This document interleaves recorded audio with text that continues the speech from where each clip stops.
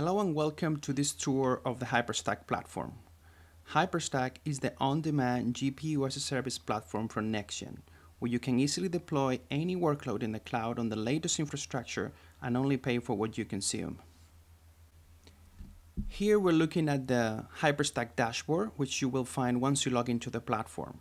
Here you can check at a glance an overview of the virtual machines that you have created, their associated volumes, as well as your balance overview. We're going to focus on the main options here to the left. We've got virtual machines. This is the list of VMs that you have created previously. All of these are now hibernated. But we can also inspect volumes which we have previously created, environments which set up the configuration for each of the regions we're working on, and the key pairs, which is where you define the SSH keys that you will use to access the platform. Let's go now over the flow of creating and deploying a new virtual machine. So once we tap on the button, the first thing we see is that we have a range of options to choose from.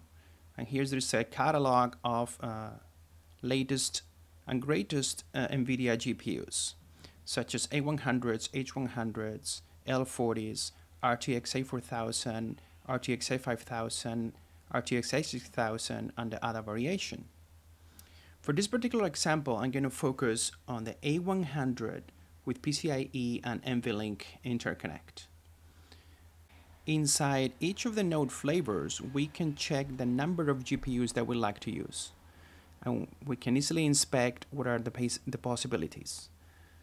In this particular case, I have 8 GPUs, but in other nodes, I have the options to choose fewer GPUs. This is all updated for you according to availability, so you can just follow the UI and let you guide it towards creating your virtual machine. Moving on into our form, we can check the environment we're going to run on, and you might notice that some particular nodes may or may not be available in a particular region, and this is updated in real time according to stock availability. In this case, I'm going to go with Canada, and the next thing I'm going to do is picking up the operating system. I'm going to go with Ubuntu and make sure that I'm in the latest version with the CUDA drivers as well. Next is the SSH key, which we have previously configured and will allow us to access the VM. If you need to add your SSH, you can do very easily through this dialog. I'm going to also enable the public IP so that I can reach the VM easily. And that's it really to create a VM in a basic configuration, and we can check all the major parameters down here as well as the cost that it's going to have per hour. Remember, these are exclusive resources which are available only to your VM. Just to show you what are the full possibilities, we're going to expand additional parameters, and we're going to change some of those. You can see that we can change the name instead of taking a default or random name. And we can also add SSH access so that the port is open and enabled for outside connections through the IP by using the designated SSH key. There's the option to add some extra script, but we don't need that for this particular example. And after we have considered these additional parameters, we can now deploy the VM.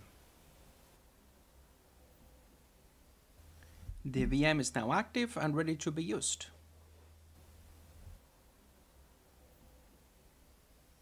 Once you're done using your VM, you can just easily hibernate it to prevent running costs.